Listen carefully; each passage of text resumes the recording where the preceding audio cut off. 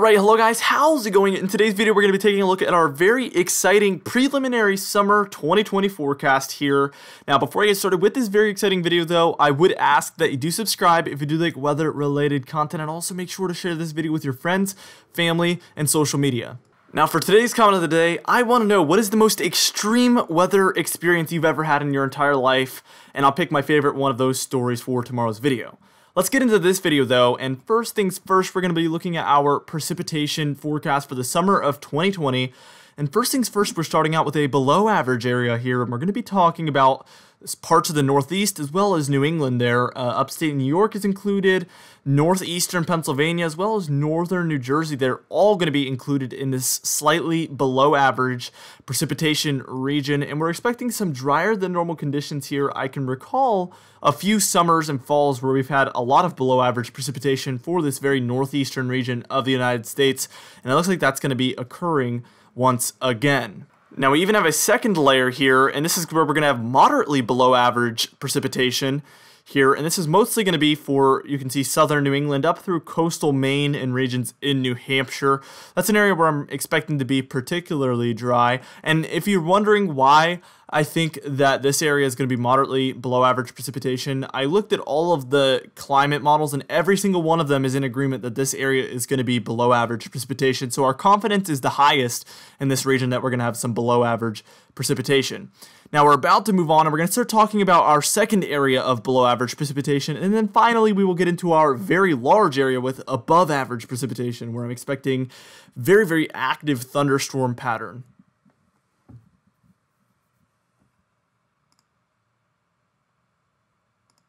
Alright, and our second area with some below average precipitation is going to be for northern California there, northern Nevada, and then regions throughout Washington and Oregon there in our slightly below average precipitation region. Now, let's go ahead and add our above average precipitation region, and this is going to extend from Texas northward through portions of the plains, some of the upper Midwest, and then back down through the Ohio Valley and into the Mid-Atlantic. This is also going to include the Southeast and the Deep South states. Again, a lot of these regions are going to be in this column because they're going to have a very active thunderstorm pattern, and also I'm expecting a above average chance for tropical activity along the Southeast coast and the Gulf Coast. I'll be talking about that a little bit later in this forecast video, but all of these areas I'm expecting to have some above average thunderstorm and severe weather activity. Now let's get into our second layer of above average precipitation, and you can see that this also takes up a very large swath of the southeastern United States, some of the lower Ohio Valley there, as well as portions in the Mid-Atlantic, some of the south central United States, the Deep South, and the Southeast as well. Again, just going to be very active as far as thunderstorms are concerned, and also there is that chance that we could see some tropical activity within this region as well. All of that coupled together is going to lead to me being very confident in our above average precipitation for this region. Now, we're about to get into our very exciting temperature forecast here. We have a lot to talk about. Some areas are going to be very, very warm this summer, I believe, and then some areas will be quite pleasant actually, and maybe even slightly below average temperatures. Now, here is our above average temperature region, and this is our slightly above average temperature region. First off, you can see from the northwest all the way down through the southwest into the Four Corner states and a little bit of the south central United States as well, and then back up through into the Ohio Valley, some of the Great Lakes, New England, the Northeast, the Mid-Atlantic, and then back through the Southeast and the Deep South. All of these regions are going to be slightly above average temperatures. It could vary, really. We could see some areas be more above average than others within here, but nevertheless, we do expect most, if not all of these areas, will be in the above average temperature column. And you can see it's doing that little bit of a horseshoe shape, and that's also pretty much what we're forecasting for the springtime as well. We're expecting that this trend of a horseshoe of warm weather around kind of the more pleasant near average to below average temperatures to continue throughout this summer. We're going to have to see if that continues throughout the fall and winter months of 2020 to 2021, but really the trend usually looks to continue for quite a long time as the ocean temperatures lead to these types of patterns, and the ocean temperatures don't really switch that quickly.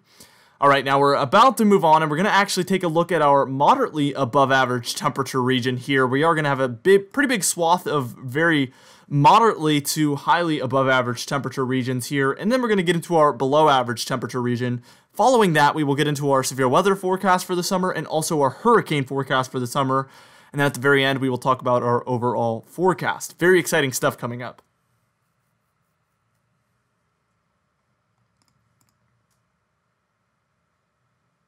Now, as you can see, there's a pretty big area in the south central United States, through the southeastern United States, and then back up through the Ohio Valley and the northeastern United States that we are expecting to be moderately above average. The models are very confident in this area being above average temperatures. It's been this way for a while. Again, the trend is our friend. We have seen this area be quite warm for a while now, and I'm expecting that to continue through the summer months. I think that this area will be pretty consistently warm and do expect some heat waves to occur, especially for the south central United States, just as maybe last summer and last fall went. Unfortunately for you guys, I remember you guys were really dealing with some big heat waves, and I think that might be the case once again. Now, getting into our slightly below average temperature region, we see for the upper Midwest here, the Dakotas, Nebraska, Iowa, and portions of Minnesota and Wisconsin as well, will be maybe slightly below average as far as temperatures are concerned. And this is the area that I expect to be the most pleasant through the summer months. That little bit of cooler air is going to lead to some very temperate summer conditions. And I think you guys are looking forward to some very nice weather up there for the upper Midwest throughout the summer months. Now, let's get into that severe weather forecast that I told you guys we'd get into. And this is an area here in the pink that I'm expecting above average thunderstorm activity. From the south central United States through the Great Plains, portions of the Ohio Valley, the Mid-Atlantic, and then even down through the southeast as well. All of these areas with above average precipitation. This is basically our above average precipitation region. I think we will also have above average thunderstorm activity. However, this is where I think we, in this deeper, more cherry red color, will have more severe weather than what is typically expected. And this is the area where we have above average precipitation and also where the colder than average air meets the warmer than average air. Those two things combined leads me to believe that that area from Oklahoma, Kansas, Missouri, Iowa, Illinois, Indiana, even portions of northern Arkansas will be dealing with the most above average severe weather this summer. Not this spring, but this summer. From June through into August, I think this is going to be our most active region right there. Now, we're about to move on. We're going to get into our little bit of a hurricane update for the United States, and then we're also going to get into that overall forecast. Very exciting stuff coming up here.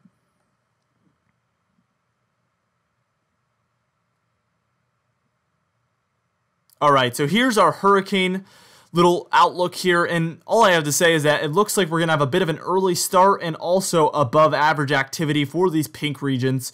Not necessarily above average landfalling hurricanes or tropical storms. Remember, our summer forecast includes August, which is kind of one of the bigger months for hurricanes. It's probably the second biggest month, September being the biggest. So hurricane activity and tropical storm activity is expected during the summer months. I just think it might get to an earlier start. We might see some more June and July activity than what we're typically used to. And also, I think that the Gulf of Mexico and also the main development region are both going to have above average development earlier on. I think this could lead to some above average chances for landfalling tropical activity during June, July, and August. Now let's go ahead and get into our very exciting overall forecast here. First things first, we're going to start out in the northwestern United States with our more dry region there for Washington and Oregon. Now, this area is also going to be a little bit warmer than normal, but it is going to be more dry than normal, and that's going to be the more noticeable effect there. So that's why we're in the more dry column. Now, to the south of there in our orange region, this is an area that could be warmer than normal, but the confidence is only maybe medium at this point. We're going to have to wait and see as we head forward with future summer forecasts before we get a definitive answer there. Confidence is a little bit lower for the southwestern region here. Now, we do have a flip-flop region expected in this yellow area to the east, and people always wonder what that means. Well, we're going to be going back and forth between different types of patterns: cold, warm, wet, dry, all that. It's going to be flip-flopping all over the place. To the south of there, more big heat waves possible for Texas. I know we were dealing with that last year, and I'm expecting that to be possible this summer as well, unfortunately.